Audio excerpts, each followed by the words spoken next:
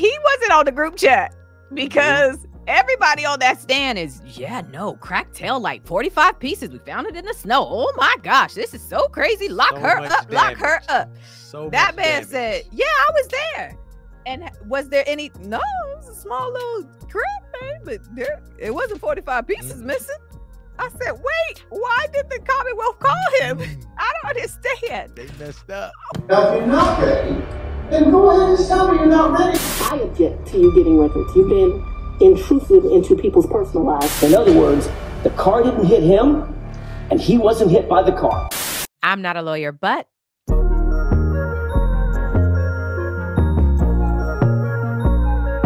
are y'all keeping up?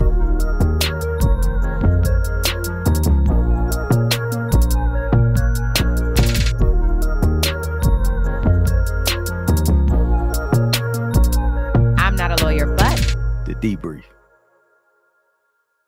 Hello and welcome to I'm Not a Lawyer, but The Debrief. My name is Melanie, aka I'm Not a Lawyer, but, and I'm joined by my co-host, Gooseby. How y'all doing? We have a ton to cover.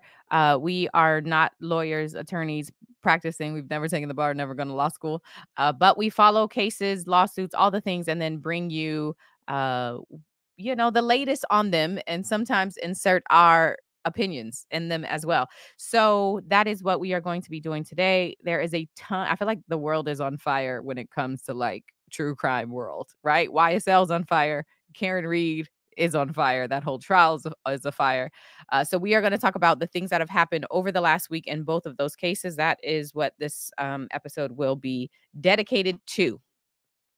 That said, what's your boy name on YSL?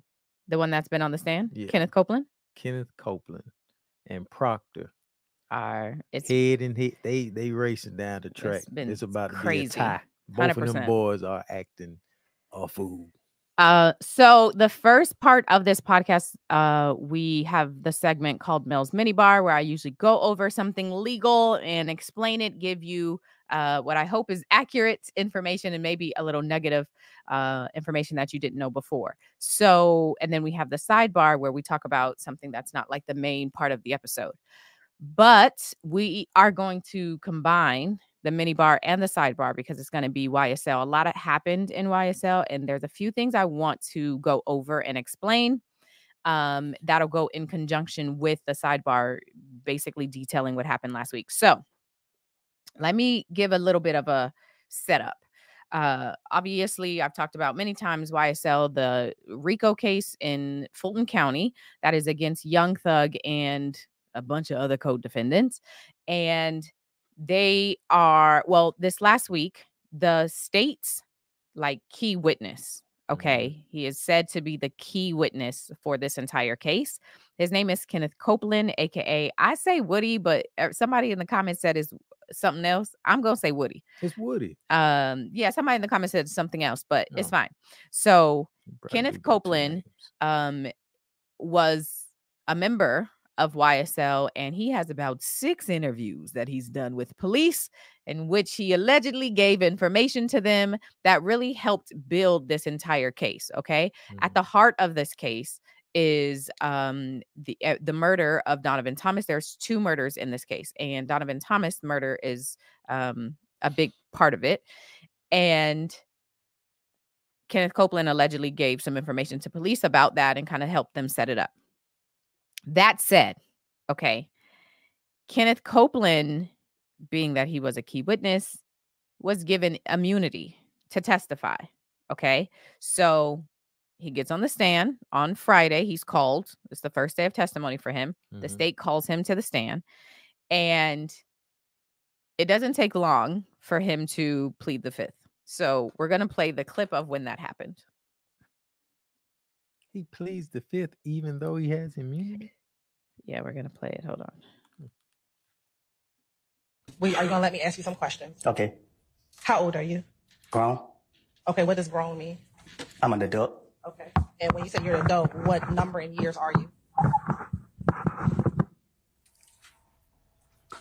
I plead the fifth.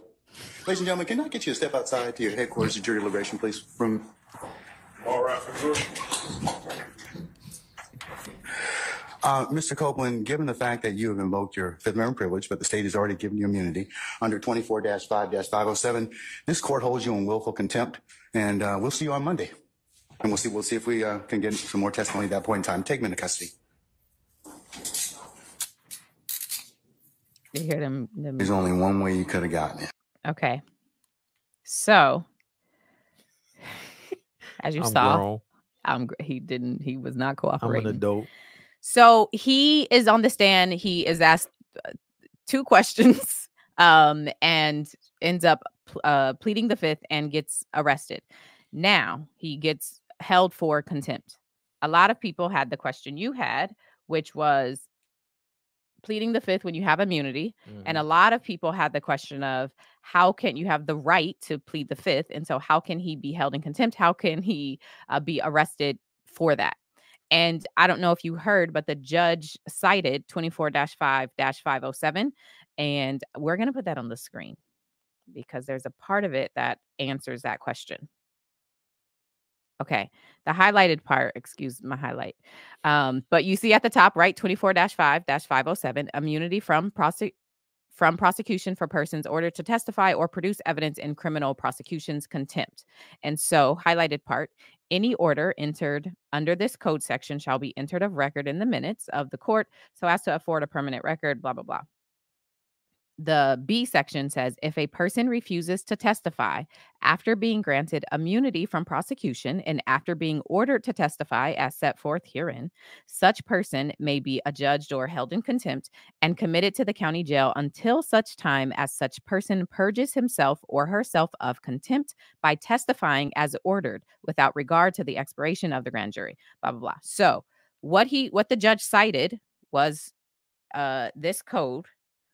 And as you see, it says that if you are granted immunity and still choose not to testify, you can be held in contempt until you purge yourself or until you testify. The only way to fix the contempt is to testify. Okay, so that is what happened. And the reason is immunity overrides the fifth, because the point of the Fifth Amendment is you have essentially, right? Think about the Miranda rights. You have the right to remain silent. Anything you say can and will be used against you in the court of law. So the point of pleading the fifth is so that something is not used against you for prosecution later. When you are then given immunity, that stops the prosecution later, and therefore you got to talk. Does that make sense? Yeah. That said, there are more than one kind of immunity. And I'm going to play this clip because then we're going to talk about the kinds of immunity and the immunity that Kenneth Copeland was given. Here's the clip. Hold on. Use immunity in this case so that anything the state did offer Mr. Copeland use immunity in this case so that anything that he testifies to in this particular proceeding will not ever be used against him. So you heard her say he was granted use immunity. Okay. Use immunity is immunity that you will not be prosecuted for what you say on this stand. However, there's 2 key things to know about use immunity. It does not absolve you from being prosecuted if independent evidence is produced. So let's say you're on the stand and you were involved in a robbery, okay? And in order to get another person, the state has given you immunity and because they want you to testify about the person who maybe planned the robbery, the big person in the robbery, okay? Anything you say, they are not going to prosecute you. But if maybe there's a Ring camera somewhere that nobody knew about and all of a sudden is produced and shows another aspect of this robbery, I don't know, that would be independent evidence. That is something derived outside of what you've said. And so if they are able to secure independent evidence outside of what you say, you can then be prosecuted. Does that make sense? It does, and it sounds like a trap. Well, and I should read it. Does not prevent, use immunity does not Use immunity prevents the prosecution from directly using the witness's testimony against them, but does not prevent the government from using other evidence obtained from independent sources. It makes sense. Okay. It's just, it seems to be, I wonder if they broke that down to him or to the clients before. Well, when he got on the stand, when he was like, they saying stuff they don't his hesitation seemed to me because everybody was like, he has immunity. Does he not understand immunity? But it seemed to me that he actually does understand immunity, and he may fear still being able to be prosecuted because of this part of it. Yeah. The other thing about use immunity that you have to know is that the state, that prosecutor, that DA cannot charge you, but it doesn't prevent you from being charged federally or in another county, another state. It is specific to that city or that DA, right? That county. Okay. So those are the two loopholes.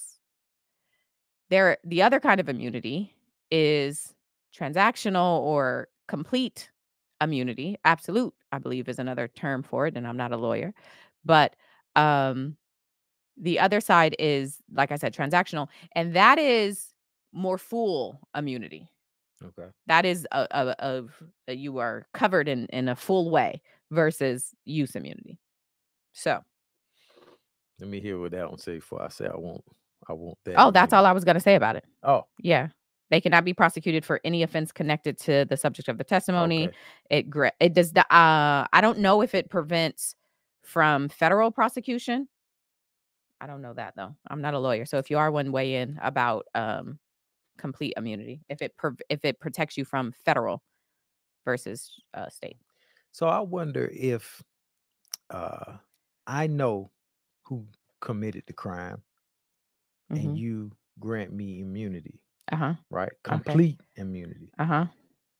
Come to find out, I am the one who committed the crime, and I confess to that. And do I still have immunity? You got to run it back. I didn't hear what you said.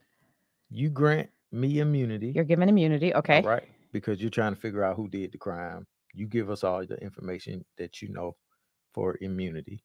Okay. But I am the one who committed the crime. Okay. I tell on myself. But you've granted me immunity for my information. You tell on yourself? Yes. But you granted me immunity. Okay. For my information. You didn't, Copeland. Okay. For example. Yeah. Whatever crime there is, they're trying to figure out who did these murders. Okay. All right. Copeland's like, I want immunity. They're like, yeah, you have immunity. What's the information you have?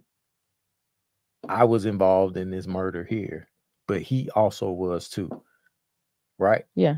And is Copeland able to get off because he has that would be immunity? That would be that's the point of immunity. You're involved, but your testimony is helping us get someone else, and so that is why you get the immunity. It is preventing prosecution of you for your involvement in the crime. Okay, I'm just clarifying that I am the one who did. You're involved in the crime. Okay. All right. And again, it goes back to anything you say can and will be used against you in the court of law. Outside of that immunity, what you would say would have you prosecuted. The point of immunity is you're not going to be prosecuted. Please tell us. Okay. Please say what and please get on that witness stand. Tenfold. So anyway, though, that is the first part that I wanted to go through. Now, okay, what happens after that continues to be chaos in the YSL trial. So on Friday, when all of this happens, Copeland is arrested on the stand. His attorney comes in and raises hell, right? His attorney, the judge, at the end of that clip, the judge says, we'll see you on Monday, because, again, the point of the kind of contempt that Kenneth Copeland had was such that until you testify, you will be held in jail. So the judge says on Monday, you'll come back. We'll ask you if you plan to testify or plead the fifth.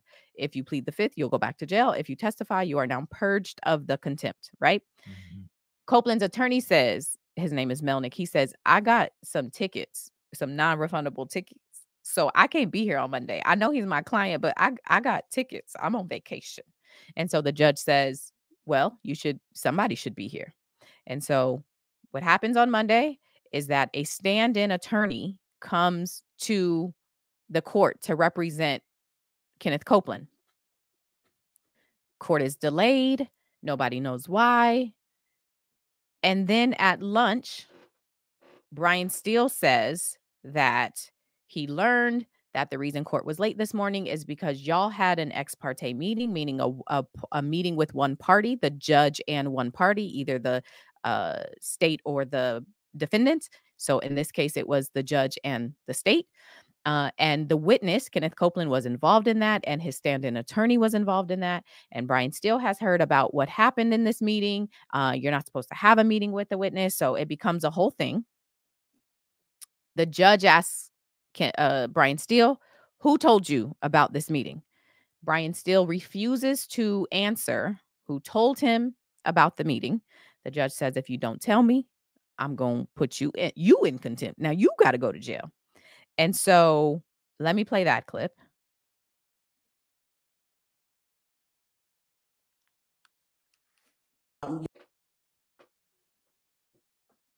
So I'm going to ask you again. If you don't tell me how you got the information, I'm going to hold you in contempt. I understand. I don't want to be held in contempt. And I don't want to hold you in contempt, but this is so sacrosanct to have a conversation in my chambers parroted to you and others.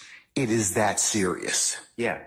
That's why I raised it. It is that serious that we should have been there and it shouldn't have happened. Sir, that's a whole separate issue. And that's why ex parte conversations are recorded. This is a matter. So Brian Steele does not want to obviously give up the source as to how he found out about this ex parte meeting and what was said in that ex parte meeting. And so the judge ends up saying, okay, we're holding you in contempt. I'm going to fast forward a little bit. Basically, chaos ensues. Okay, after this, a cavalry of attorneys shows up. It's like 20 to 25 attorneys show up to this courtroom, all in defense of Brian Steele. And Ashley Merchant is an attorney who also shows up. Ashley Merchant is the attorney who, if you are aware of the Trump RICO case that is in Georgia, Ashley Merchant filed the motion. She represents one of the defendants in that case, and she filed the motion to have Fani Willis and Nathan Wade, who is a special prosecutor, recused from the Trump RICO case. Okay, so she is pretty known. So she comes up to the stand and they have this back and forth, they being Ashley Merchant and the judge, regarding the kind of contempt that Brian Steele is being held for. Okay. Mm-hmm. And the point is, the judge was trying to say he was being held in civil contempt as well as criminal contempt. He was trying to pull from both. Remember what I said about Kenneth Copeland? Mm-hmm. He had contempt such that until he testifies, he can be held. Okay. Yeah. That is civil contempt. So the judge was telling Brian Steele, until you tell me who told you, what your source is, you will be held until. Ashley Merchant was like, hey, judge, you're also saying that he has criminal contempt. And with criminal contempt, there is no held until you tell. The point of criminal contempt is that you've done something bad and now you are punished. Think of a crime, right? It's like, here is your punishment, which means you get sentenced. So Ashley Merchant was saying, judge, you have to sentence him. You don't get to just hold him until he tells you. You have to just put a sentence on the crime, right? The thing that you are saying he did. The max is 20 days in Georgia for that kind of contempt. Man. So she was like, you get to take your pick. And when you do that, he gets a bond. Okay. Or you can, he can get a bond and he can appeal. And the judge is like, no, you're wrong. He don't get no bond and he don't get no appeal. And she's like, judge, yes, he does. So it becomes this whole thing. The judge is wrong. Brian Steele's wife, who's also a very accomplished attorney, files the paperwork immediately. And he gets bond. And the appeal will be taken up because the judge was wrong. He does get both. So all of that said, the other thing, I know I told you I was a lot, but the other thing that we need to get Two, throughout this fiasco, Attorney Love basically is trying to explain why the ex parte meeting could happen. Okay, because Brian Steele and the defenses are saying you had this meeting without us. You didn't tell us you were having the meeting. What I've heard about the meeting is crazy. You had it with a witness. This is all crazy. And Attorney Love is saying we can have a meeting. You are wrong. So I'm going to play the clip of her saying that, and then we need to talk about what may be the basis for what she's saying. I'm not a lawyer, though. The defendants did not have a right to be a part of, as this was a matter regarding a civil contempt that the court imposed upon a person for not obeying the court's directive. People on the Patreon are saying a couple things. Yes, and let me just say them because I am aware of them. Emphasizing that they had a meeting, this ex parte meeting with a sworn witness meaning he was on the stand testifying. He has been sworn in to now testify. That is what they were emphasizing was a problem. But I have things to say. The other thing is, yes, Ashley Merchant is the president of the Georgia Association of Criminal Defense Lawyers, and that was the cavalry, essentially, that showed up. But what I want to say is, but they just called them out of the other courtrooms, or they just I think everybody is watching this trial anyway. I think everybody is well aware of what's going on in this case. So one of the things that the judge said is when he was implying who told Brian Steele what the source is, he was saying that it seems to have come from, he implied that it came from Kenneth Copeland's attorney, the stand-in. And he said, if she did that, it would be a violation of attorney-client privilege, which is weird in and of itself because he doesn't know if that was the case. He doesn't know if Kenneth Copeland told his attorney that she could tell the defense. He doesn't know that. So using that as a basis is weird, number one. But in addition to that, it's his understanding or his trying to say that this was essentially a secret meeting is also off, right? Like that's not accurate. That's why it was recorded and there's going to be a transcript, is because it's not secret. The other thing, though, is holding Brian Steele in contempt for not revealing his source is also very off, right? Like his whole grounds are off. Okay. But the other thing, go ahead. Is the judge just mad because somebody basically is a whistleblower from that meeting, basically? Well, he was saying what was happening. He was saying the fact that somebody would take something that happened in my chambers and then parrot it or tell somebody else, tell multiple people based off of what happened in my chambers is a problem, is what he's saying. Is that breaking the law? Or is that just not being a loyal? I don't really understand his basis. Employee. I don't really understand. I mean, I understand and there's a world in which what happens in a chamber could be secret, but not when it comes to like the thing about defendants, they are innocent until proven guilty. They have a right to a fair trial. They have there are rights that are associated with that. And so when you are that's why discovery is so important, right? Like the state has to show the evidence that they are going to be using. You can't it's just weird that he's doing the secretive thing. It just doesn't seem like there's a basis for it. Attorney Love is saying that the reason the defense did not have a right to be there is because this was a civil issue. Okay. Remember going back to even the civil contempt, right? She is saying that this is a civil issue and had nothing really to do with the defendants. Okay. That is her point. She's saying we had a witness and he was supposed to testify and he did not. And so us offering him immunity has nothing, the immunity part, it has nothing to do with the defendants. And so I've read a lot of things about this because this has been talked about obviously everywhere. And I came across this case, this lawyer and a case that seems to possibly explain this part. Okay. I forgot his name, the lawyer, but let's put it up. It's gonna just help me.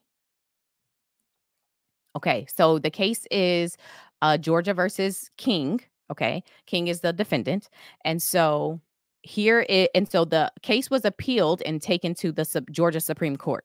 Okay, so this is the order, the appeal. This is the opinion after it was appealed. Mm-hmm.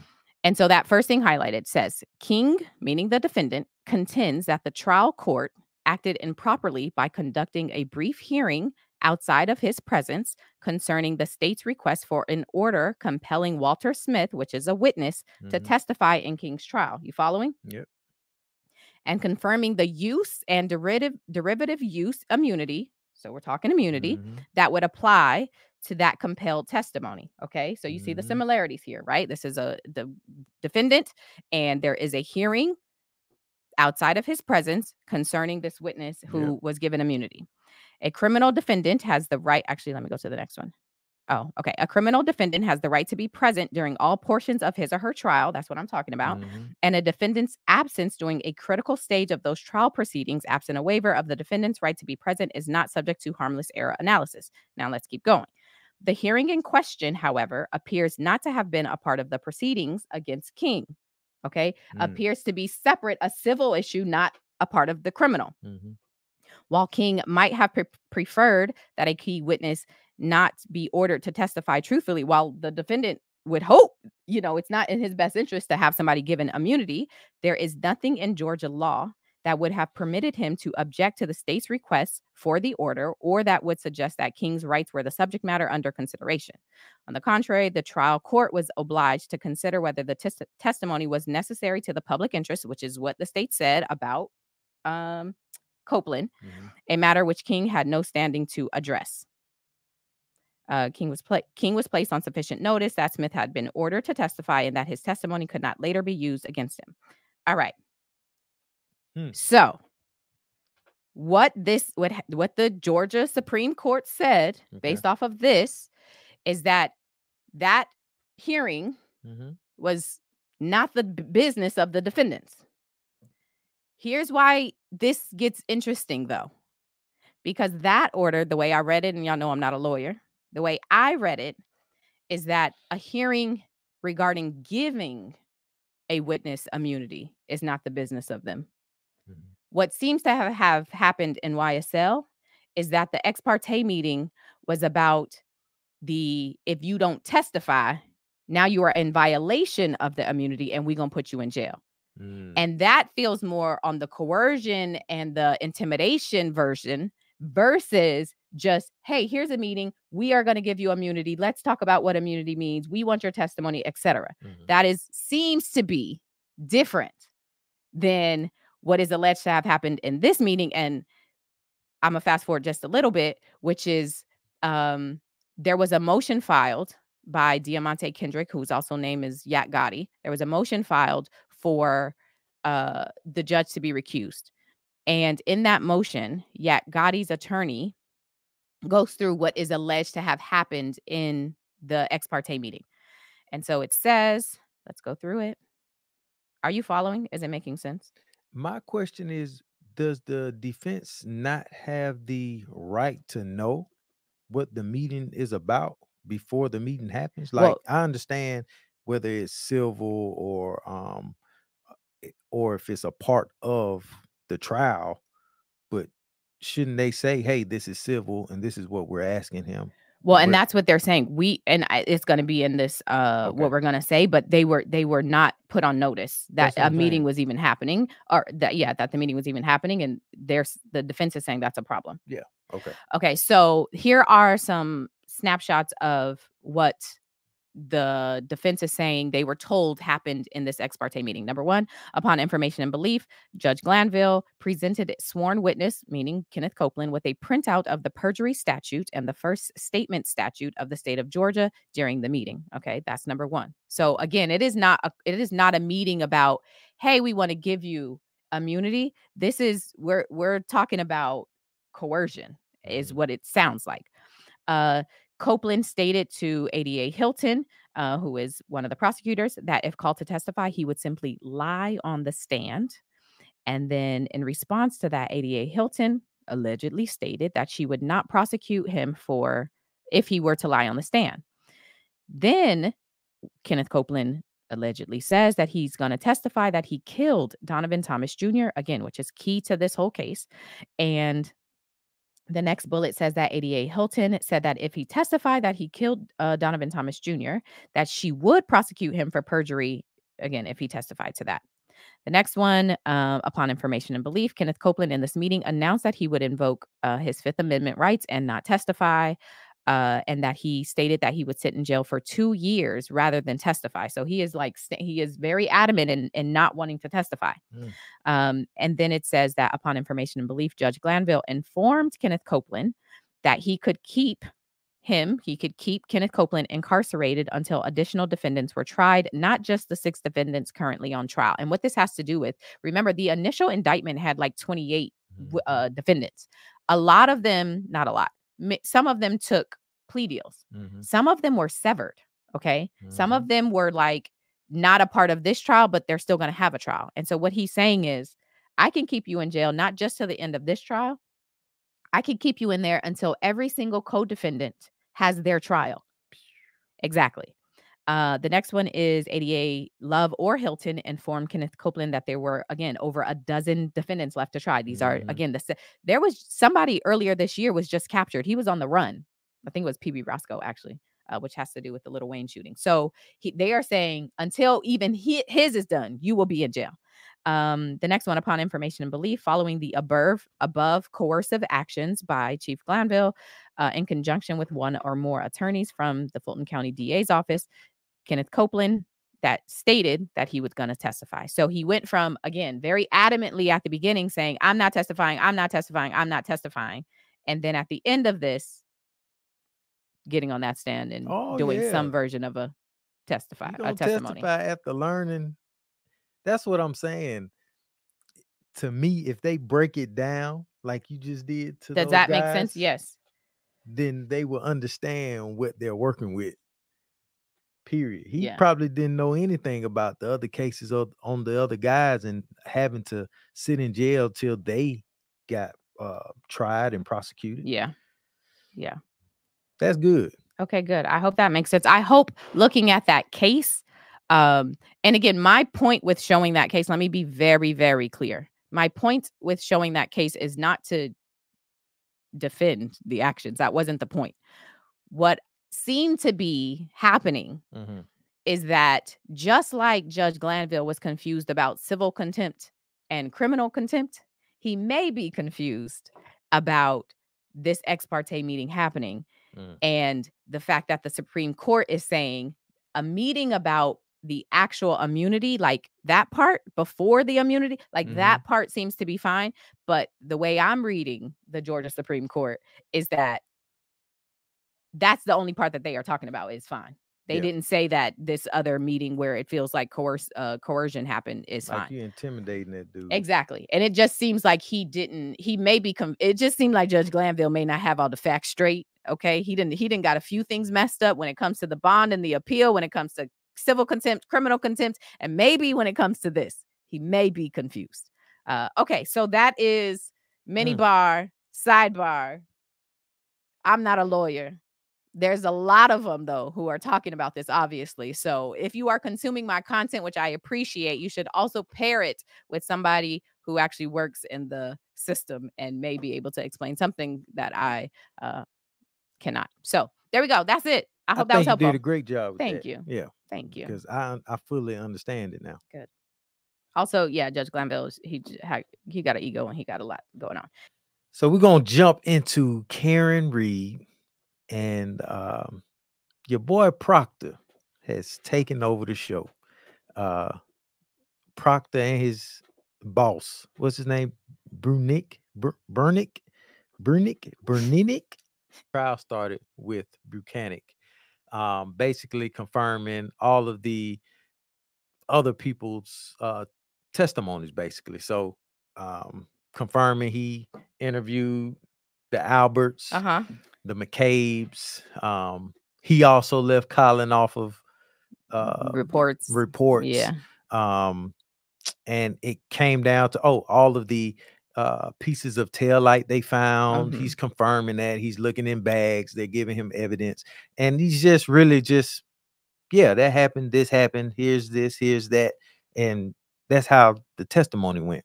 Until they got to the Sally Port. Now, the Sally Port situation is where they pulled in, what's her name?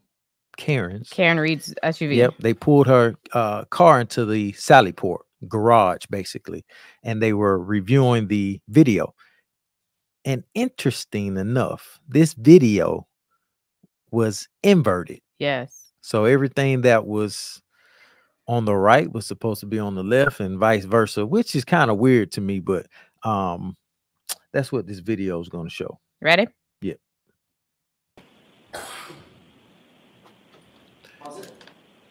Did it appear that someone just seemed to appear Pause it for a second. toward the rear of the vehicle? So if you see at the bottom, I didn't, due to the triggering of the, this was inverted. I thought this was just a regular video. But if you look down at the bottom where you see the word police on the older vintage police vehicle, you see it's backwards. So it's inverted. Yeah. The camera is backwards. But go ahead. You want to put your headphones on? Oh. It's not really going to say. Oh. Well, he was talking. Okay. Motion. I asked you why. I asked you if. Did it appear if someone just appeared out of nowhere in the back of the vehicle? That's what the footage represents. Yes. Can we go ahead and play this? Closest to the camera. Okay, you can pause it. All right, so now for some reason they also have the regular video of the camera not being inverted. You look down at the bottom, you see the police, the word police is in the proper manner. I'm not sure why the other video was inverted. I'm not even sure why they included it. It's kind of weird to me when they have this footage as well. But go ahead, you can play this. Sorry, we can go ahead and play this for just a few seconds,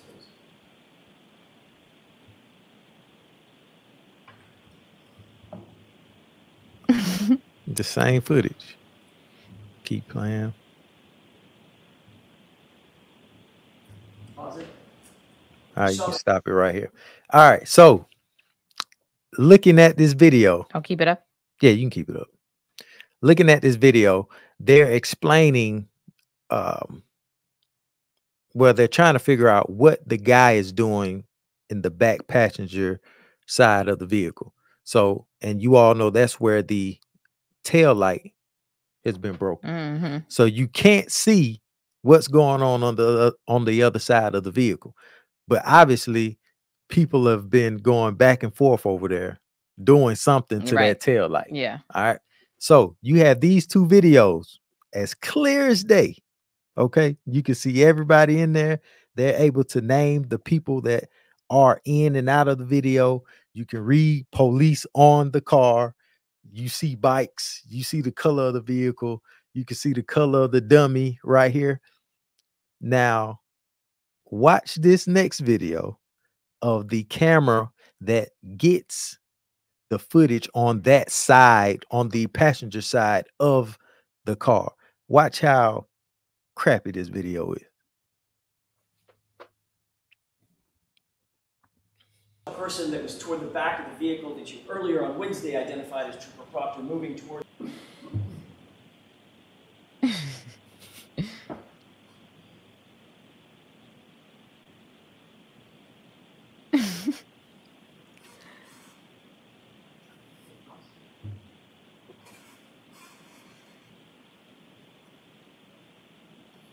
Sergeant, did you see what was depicted on the video that just ran from 5:07? That last video would have covered and shot everybody that was messing around with the tail light. Obviously, as you could see, well, you couldn't see nothing. Only little silhouettes of what was going on there. Now, what the defense is about to be asking, I believe this is Buchanan, because it's a B.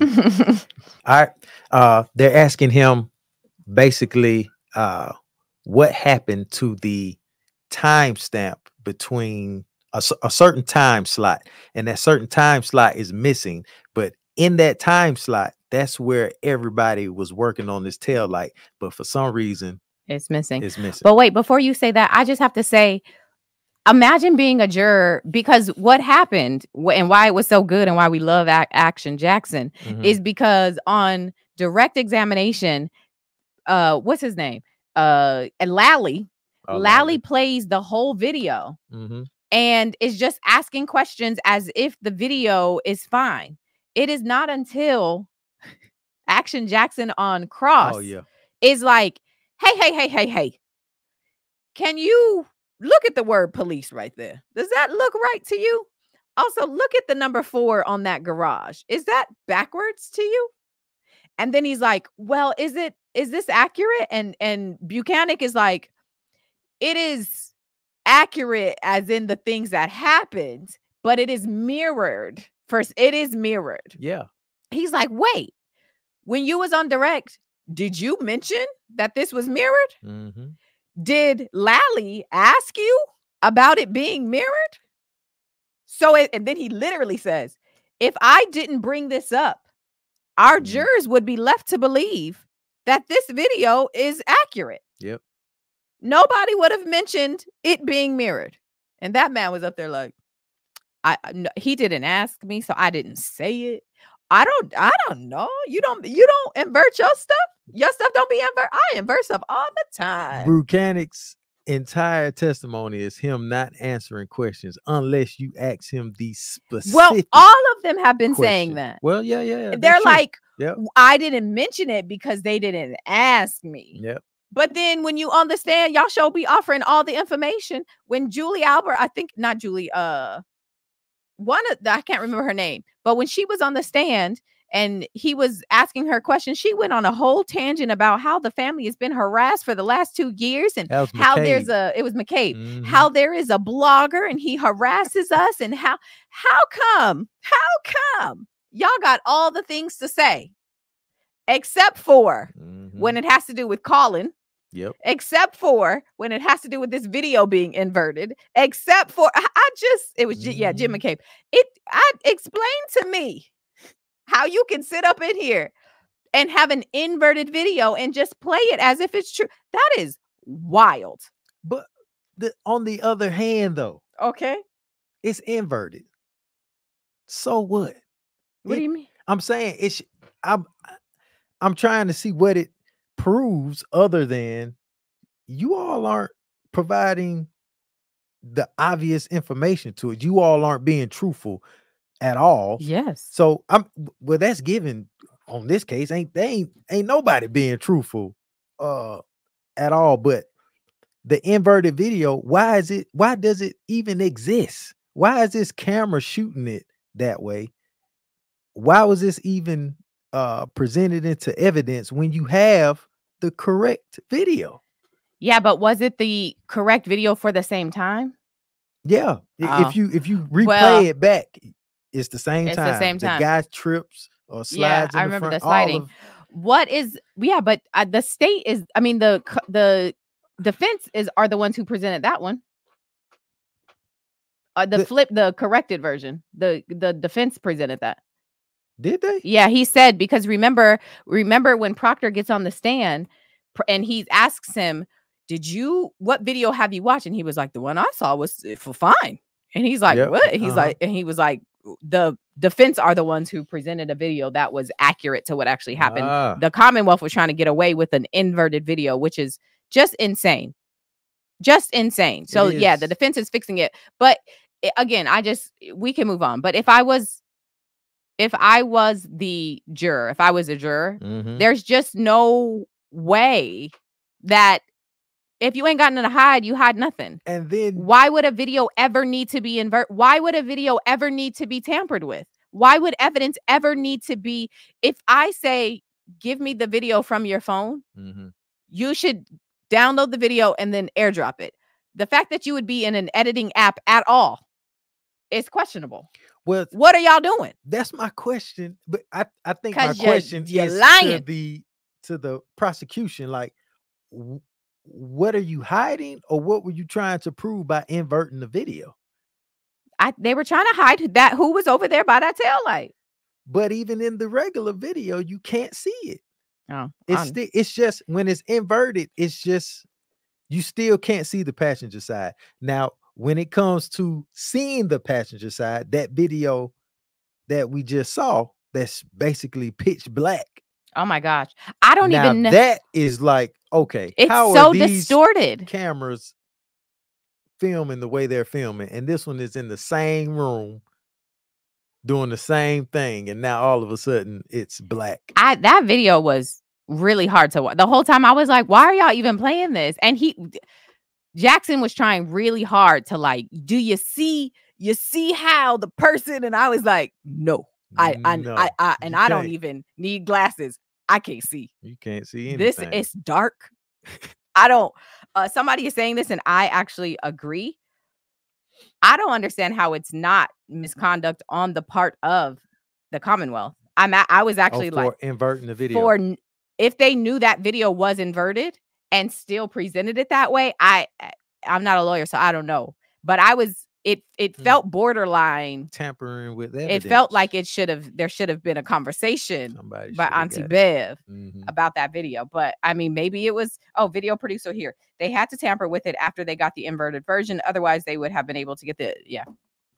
You wouldn't have been able to revert it if it hadn't been inverted. There wouldn't have been a version to go back to. You would imagine if it hadn't been tampered with initially. It's just crazy. Anyway, okay, we can keep going. Go ahead and play this. This is yeah.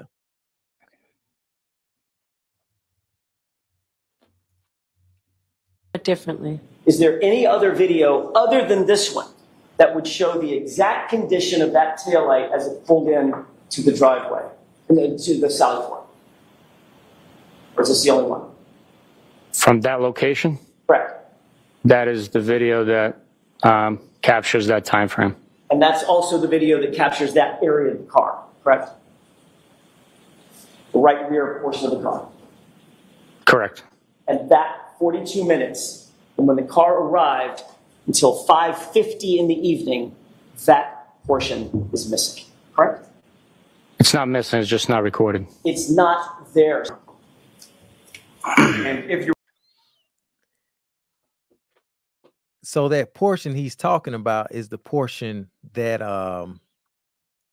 that would show what happened at the that portion that would have shown what they were doing to the taillight. And it was missing for some reason. It's missing on top of being just in pitch black, which is wild to me. Anyway, so as they were moving on through the interrogation, their witnesses, they got rid of Buchanan, him lying and all, and they brought up Sergeant Byros. Yeah. If you play this, Sergeant Byros came out and he ain't a part of the team. He didn't get the memo. He didn't get the memo. The only thing I got from his testimony sealed the deal for me, and then they got him off the stand. Go ahead and play it. Recall from where you're standing at the point of the garage, was what part of the vehicle was facing you? Was it the front of the vehicle, the back of the vehicle, the side of the vehicle? I was looking at the left side of the vehicle. And at some point, did you make any observations of the right rear part of that Lexus SUV? I did. And what, if anything, did you observe about that area of the vehicle? I saw that there was some damage to the right rear taillight. To my best ability and recollection, that tail light was not completely damaged. It was cracked, and a piece was missing, but not completely damaged. And then beyond the tail light area? Wait, how come he wasn't on the group chat? Because everybody on that stand is, yeah, no, cracked tail light, 45 pieces. We found it in the snow. Oh my gosh, this is so crazy. Lock her up, lock her up. That man said, yeah, I was there. And was there any? No, it was a small little crack thing, but it wasn't 45 pieces missing. I said, wait, why did the Commonwealth call him? I don't understand. They messed up. Why would also the order in which these witnesses, okay, the order in which the Commonwealth are doing these witnesses, I think I've even said this before, because why did we have Buchanan before Proctor? I mean, we know why, but why would we have Buchanan before Proctor? Proctor is the lead investigator, or whatever they called it, major office, whatever they called the man. But the fact that he's the one, Buchanan is the one who went through the sequence of events. He's the one, here's how it happened. And then we went here, and then we went to this house, and then we put the clothes on a piece of construction paper, whatever. And then we went here, and like he walked through that. When you already know Proctor, the lead investigator, the person who owns this whole process, is the one who should have walked through that. He should have been called before Buchanan was called. And then you put this man on the stand who just literally, that tail light was fine. It was a little piece of something. That tail light was fine. And then you get Proctor up there. They are not even the Commonwealth. He's not helping the case. I think the Commonwealth understands. He's like, man, we helping some straight criminals out here trying to get off from this murder. Oh my goodness. Okay. Come on. That dude, Sally, ain't his name Sally? Lally. He can't believe he gonna win at all. He knows he's not. There's no way. Especially after Proctor. I thought Higgins, I thought Higgins was a mess. No. But Proctor got on that stand after all the hoopla, the wait. We are waiting for him. He gets on that stand and gets demolished. The fact that you would know demolished that you did. I have questions. All right, should I play this? Go ahead. So, who is that? I don't know. Sergeant Nicholas Barrows, I believe. I think that's who we just watched. Barrows. Barrows.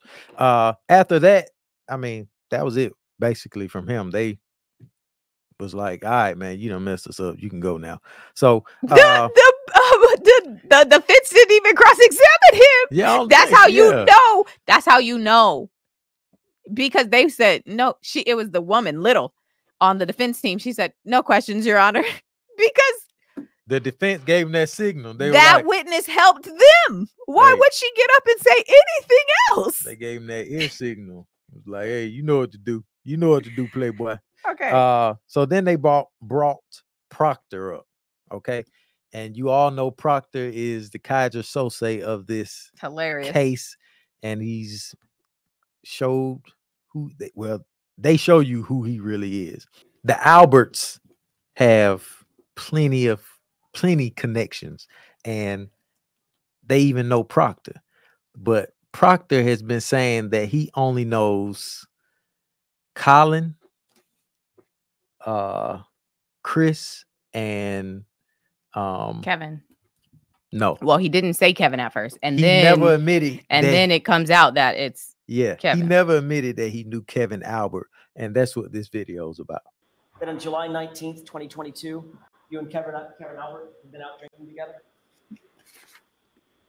In fact, the two of you got so drunk that Kevin Albert left his badge in your cruiser and couldn't find his gun the next morning, right? Objection.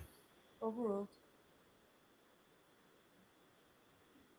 I can't speak to any level of intoxication, but I don't recall either of us being intoxicated. Got it. So, isn't it true that at 7/20, July 20th, 2022, the day after, at 8:39 in the morning, you texted Kevin Albert, quote, "Found your badge in my cruiser this morning," end quote, correct? Yes.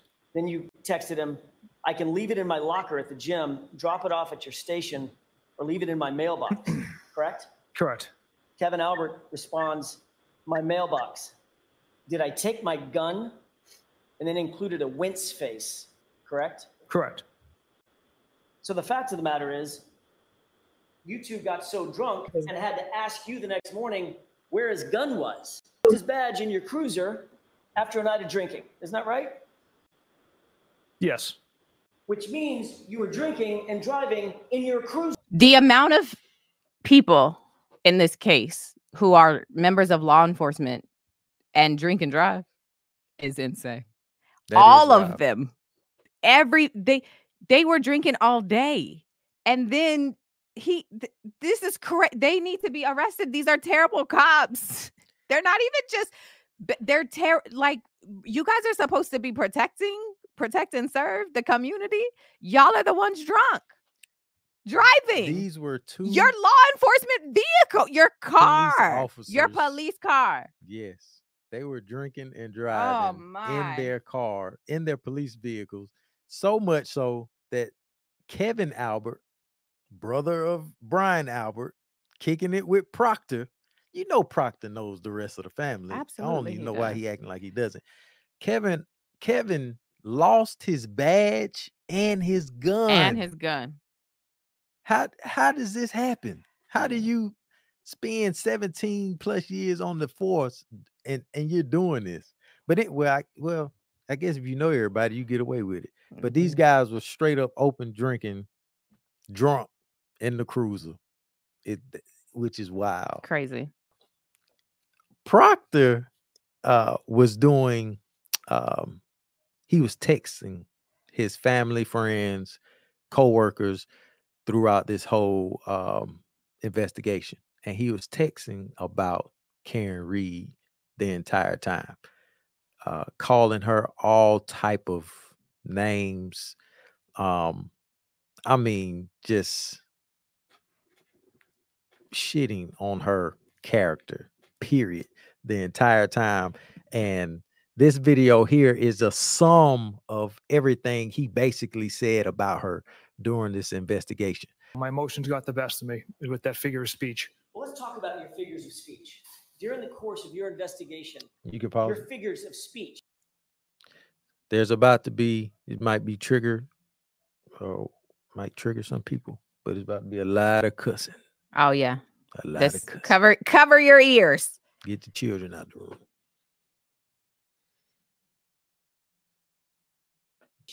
Include the following. She's a bitch. Objection. Is that right? Yes. A whack job, correct? Yes. A retard, right? Yes. Her balloon knot leaks, right? Yes. No ass, correct? Yes. She's fucked, according to you, right? Yes. Ass leaker. That was the word you used, a figure of speech, right? Gosh. Correct. A girl who shits herself. Oh right? my God. Correct. And then fuck her, correct? Correct. Would you agree, Trooper Proctor, that you have dehumanized Karen Reed during the course of your investigation with comments and words like this? Objection. I'll give you this one, Mr. Jackson. Would you agree with that? I'd say based off that language,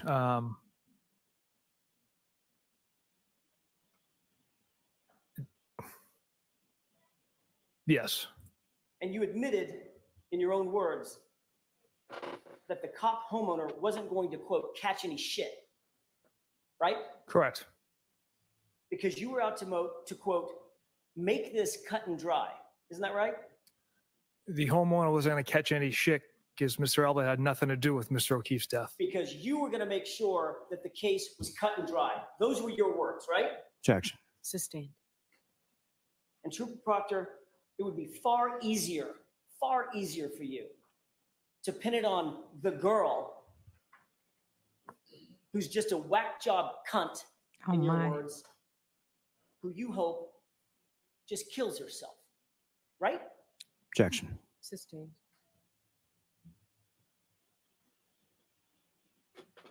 Shame on you, sir. Get it. All right, so jurors disregard. Right.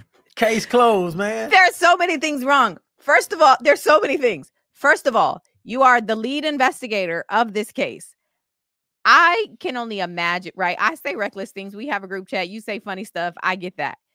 But as a person, you are still using the R word. You are calling people that in 2024. You're just a bad person. Why are you like, I don't ever want any of my text messages read in court. I just feel like I would cringe too. But for those to be his text messages are bad. Like, they're bad. So the R word.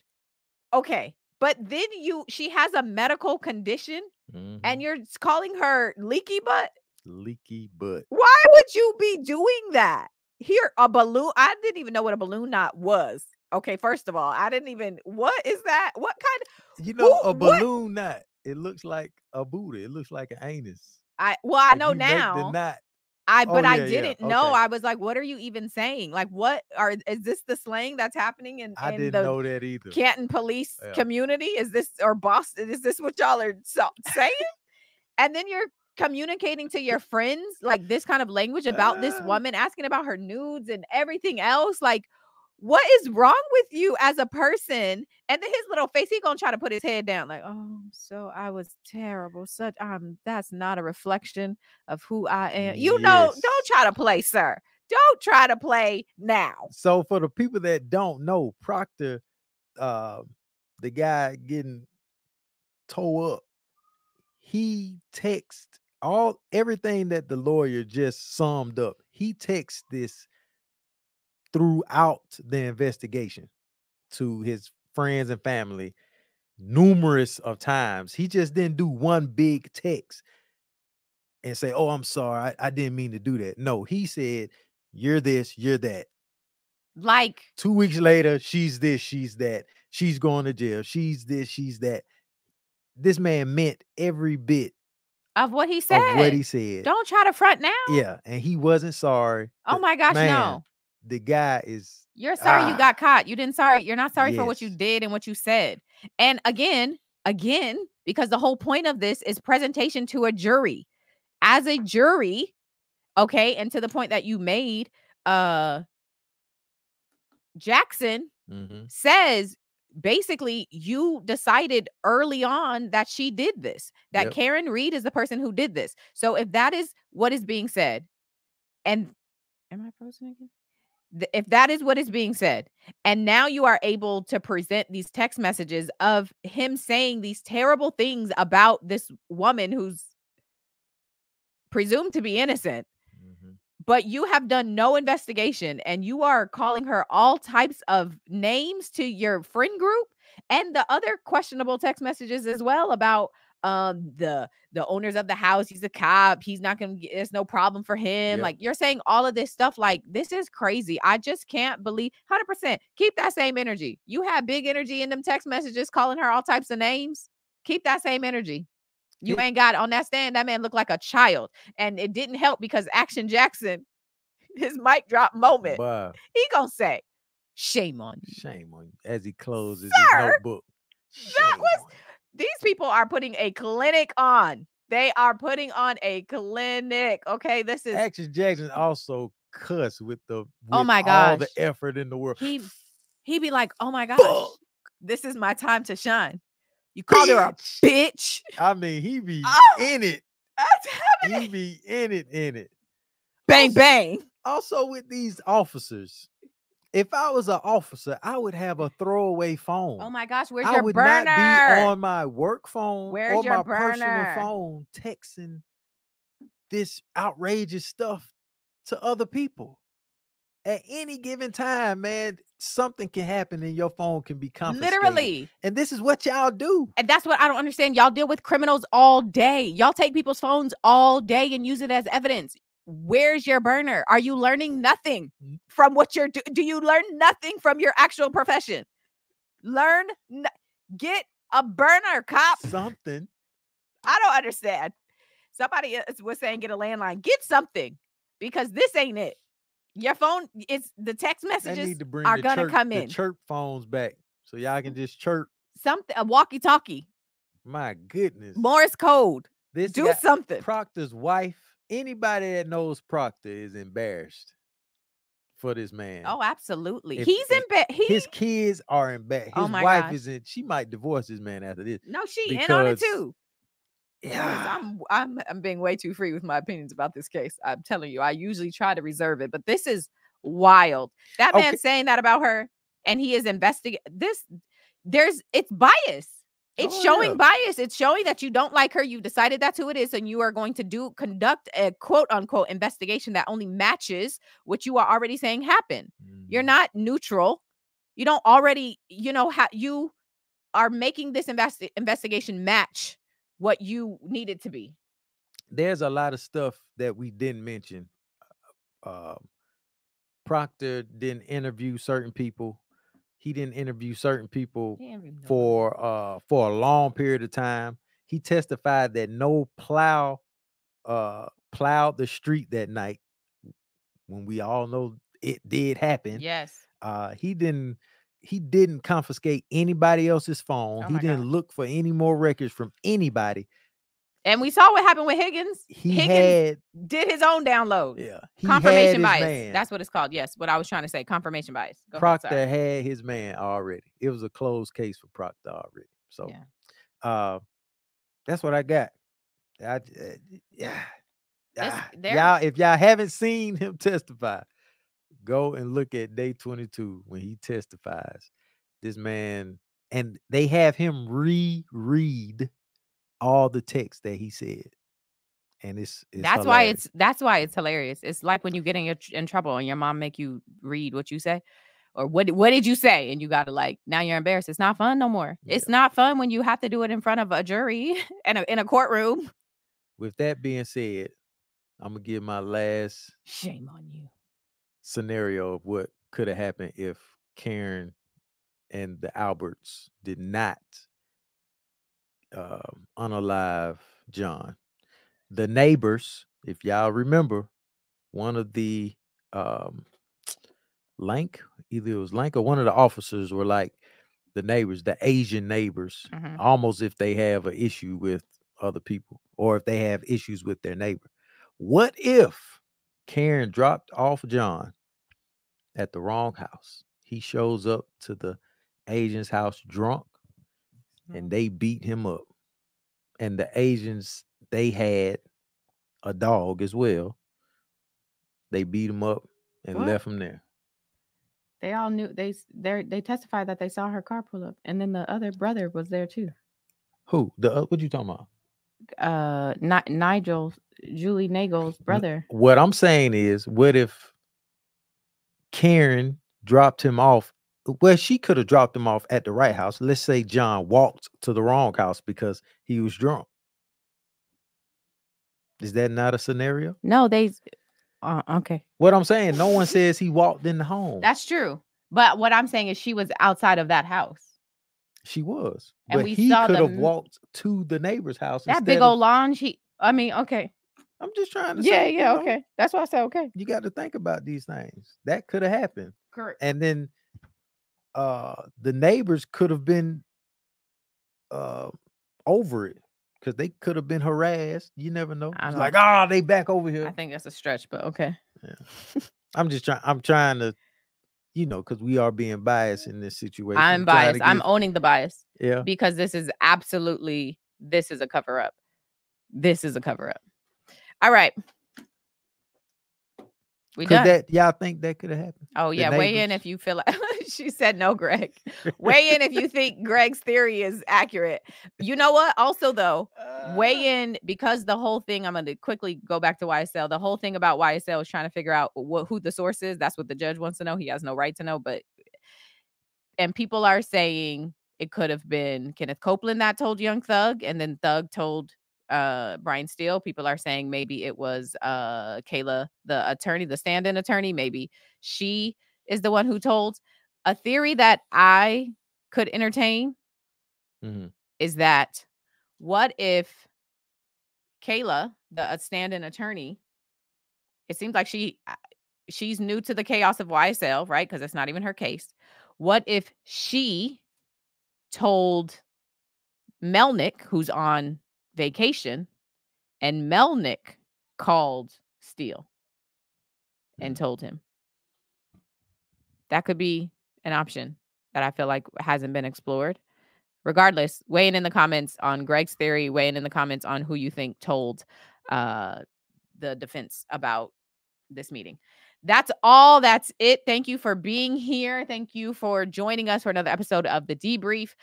Follow me on everything. I'm not a lawyer, but subscribe if you haven't subscribed to my channel. And what you guys say? You can catch me on IG, GOOLZBY, Building with Goose on YouTube, and Let Us Tell It on YouTube. Until next time. Oh, join the Patreon. I'll be forgetting to say that. Join the Patreon. I'm not a lawyer, but on Patreon, join us. We have a good time. We've been doing some lives recently. I put all the documents in there as well. They're getting me. Yes, join the Patreon. We filmed this live with them as well. So tap in if you want to be a member of the jury. That's what we're calling ourselves sometimes. Tap in. All right. Thank you. Bye.